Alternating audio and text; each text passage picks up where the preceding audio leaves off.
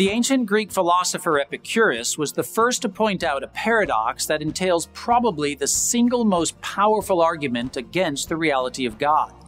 The paradox is simple.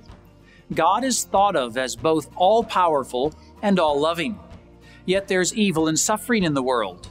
So either God is all-loving but doesn't have the power to stop evil, or God is all-powerful but doesn't love us enough to intervene.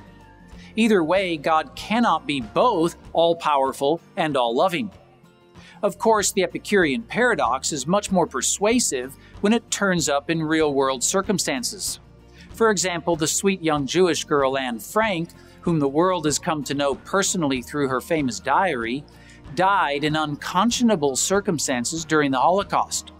The Epicurean paradox implies that if God were real, He would never have allowed her to suffer and die as she did.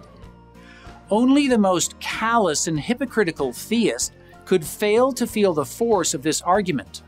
In fact, theists should feel the power of the argument the most deeply, since the suffering of Anne Frank would only be a paradox for the person who actually believes in an all-powerful and all-loving God.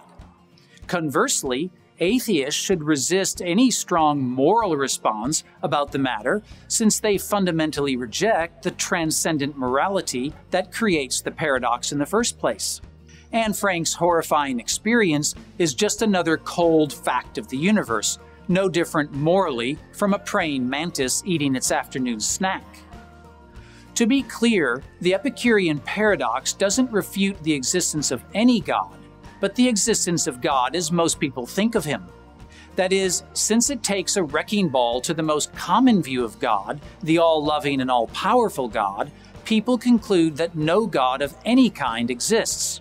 That is, most people simply aren't interested in a God who isn't all-loving and all-powerful.